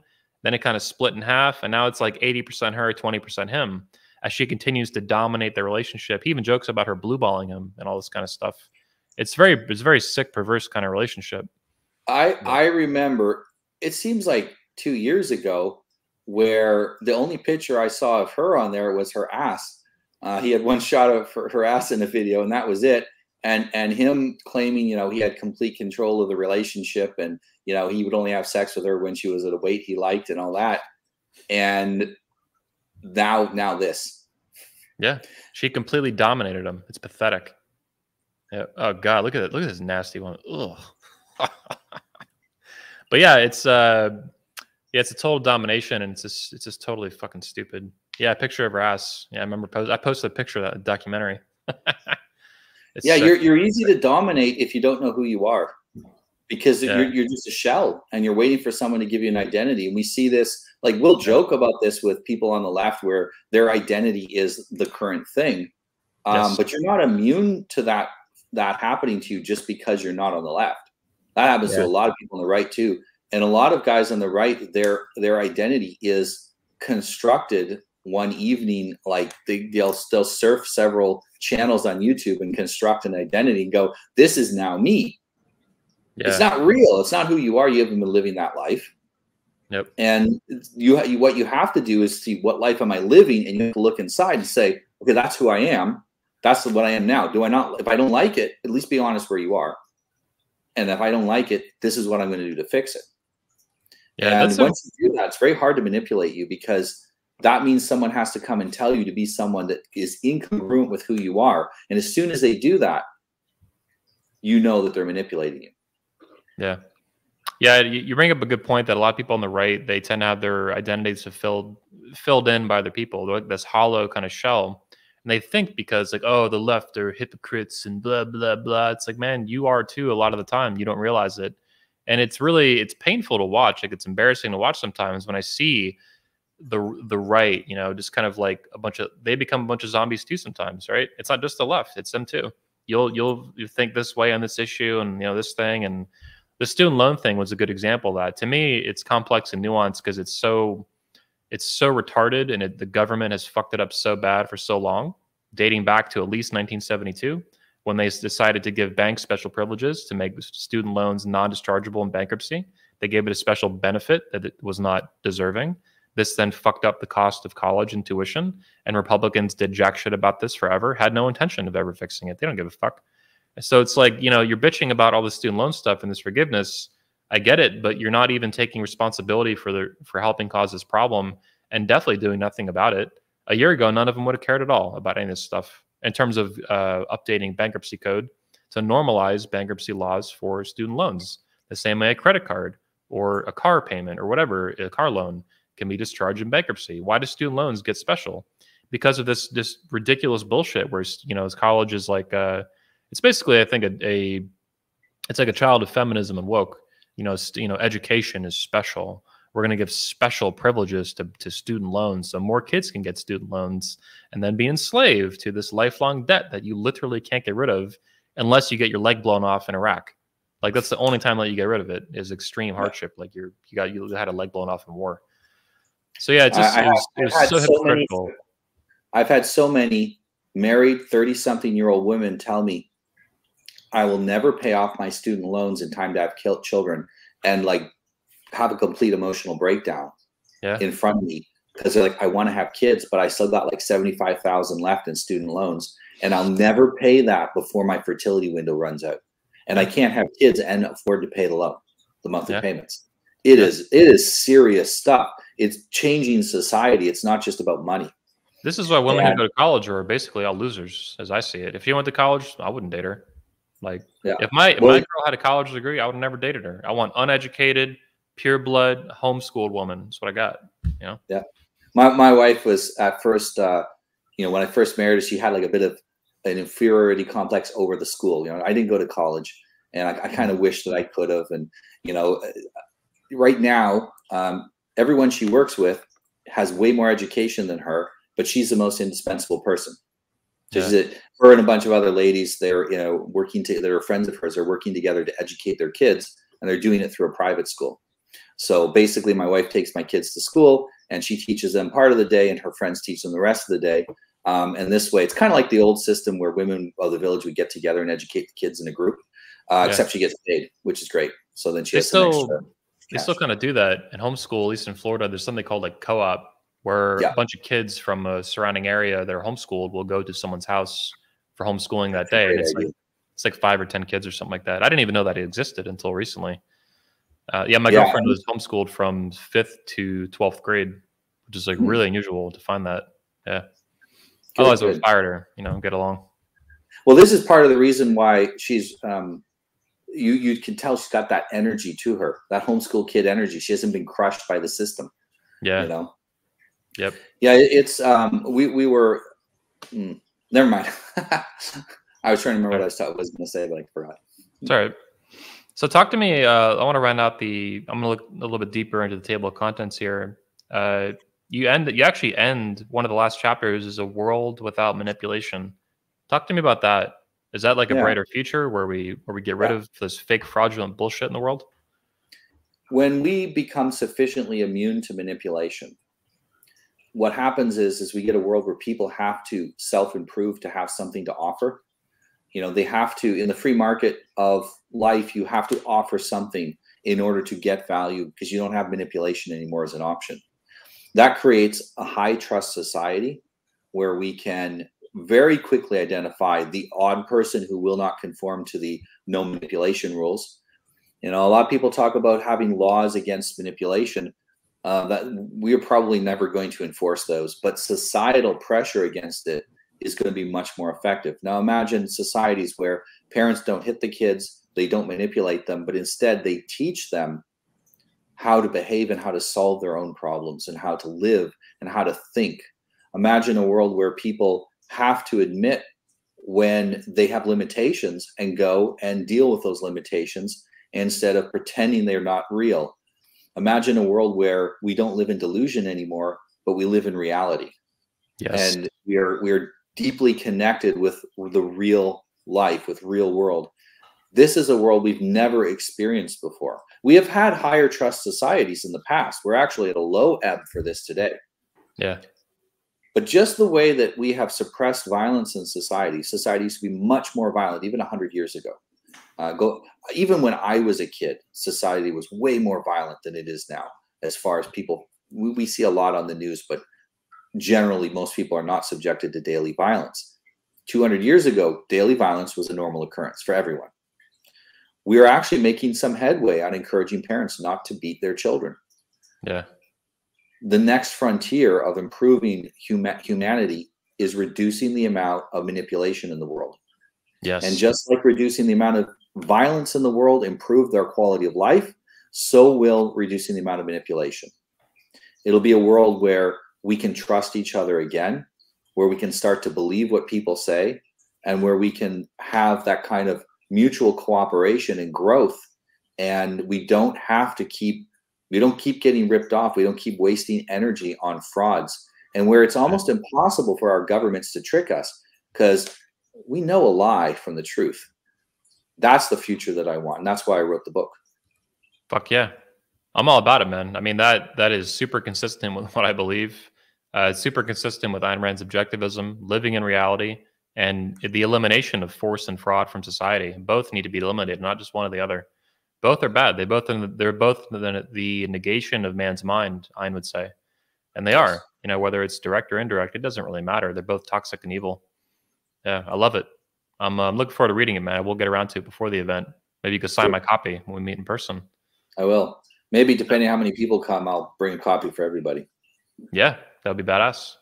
Also, too, people should visit your website, which I think is it's in the description to your Twitter and your book. But your website, which one are you using now? SMV4K or is it NoahRevoy.com, but SMV4K is still up. I have to. I'm great at the coaching. I'm not so good at the marketing. I got to get somebody to condense all of my stuff and put it, make it work better. So I know a guy. I had this exact same problem, and I had too many websites, as you may have known over the years. We had 22convention.com, the 21convention.com, the 21convention.org. We had 21studios.com. You know, blah blah blah blah blah down the line. It was this nightmare of crap. And locally, I actually found through a mutual friend, the friend of our safety coordinator, excuse me, for our events.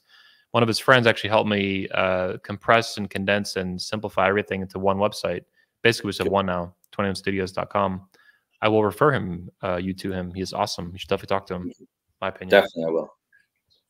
Yeah, and so you offer, just to make sure everyone knows, you also offer phone coaching and Zoom coaching and stuff, one-on-one? Yeah, I do a lot of coaching with people one-on-one. About a third of my clients are women, about 2/3 are men. And I'm coaching more and more married couples and married men because it's gotten so expensive that single guys can't always afford it. But I'm in such high demand that I had to raise my prices. I'm about 3 times this year, 3 times what it was at the beginning of the year now, because demand has just increased. You mentioned earlier about this is the time of the manosphere. People are desperate for help and they're looking for help. And because I do a good job, I'm busy all the time. And in order to balance my time out, I had to increase my rates. But yeah, talk to me. The good thing is that it's very fast. Progress is quick when you have a good coach. And my goal is that you don't need me forever. The idea isn't to, I'm going to coach you for the next 6 years, like a therapist. You're going to talk about your mommy every day every week for 6 years. No, this is, you got something to solve. You come to me, we'll work on it. 12 weeks later, it's done. You never need to talk about it again. It's fixed. And that's how I work with people, and I work with people all over the world. So wherever you are, reach out to me and I'll tell you how we can work together. Nice. I really look forward to seeing you and Pat Stedman meet. His coaching philosophy is almost identical to what you stated in his own articulation. And that to me is a sign of a good coach and a good man. Richard Grandin, I think, is very similar as well. So you might I like both those guys. Yeah, cool. Everyone, make sure you pick up a copy of, Become Immune to Manipulation on Amazon.com. And come out to 21. Meet myself, meet Noah. I'll throw the ticket thing up here real quick. So like I said, Noah will be speaking at the Patriarch Convention. He'll be returning now to our events. He'll also be speaking at the 22 Convention for the females, which is right here, myself and Coach Craig. Noah is listed on the speaker down here, along with many others.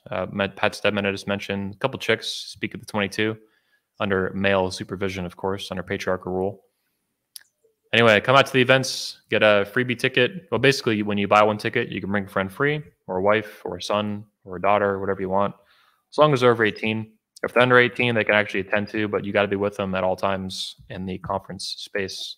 Finally, a lot of you bug me about my hat.